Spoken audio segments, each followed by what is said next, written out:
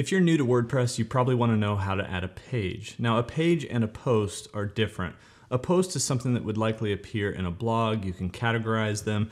A page is more like a standalone section on your website. So think of like an About Me page. We're going to add one of those to our website here in WordPress. Let's take a look. So on the left-hand side, and I'm just in my main dashboard, we have our menu items here of all the different areas we can go to in WordPress. Pages is one of them. Now, certainly you could just click this Add New if you knew what you were doing right there, but what I'm gonna do is either click on Pages or click All Pages to view all the pages on my website. Now from here in the top left, I see an Add New button.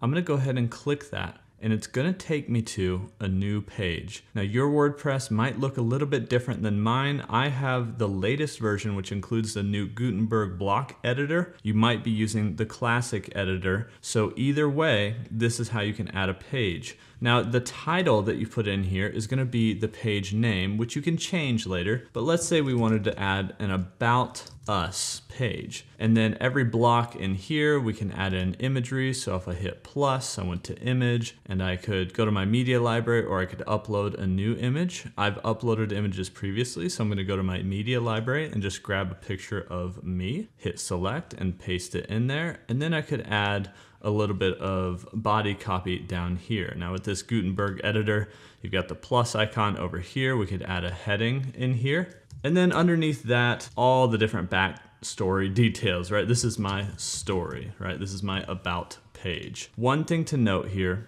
on the right-hand side, we can edit blocks, but if we switch this to page, we see all the background details of our page here.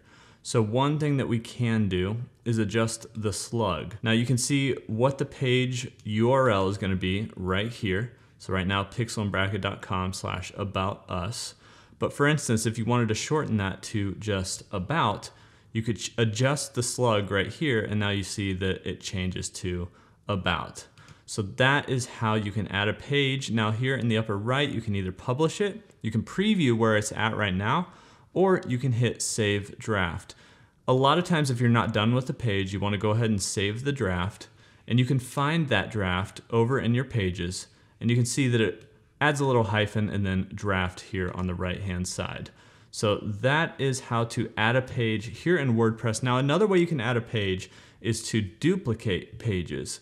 Really quick, you might have noticed when I hover over any of my pages, there's a little icon or a little button here that says duplicate this. That's not in the native version of WordPress. If you want to know how to add that and how to be able to duplicate pages, go ahead and check out the video on your screen right now, or check the link in the description.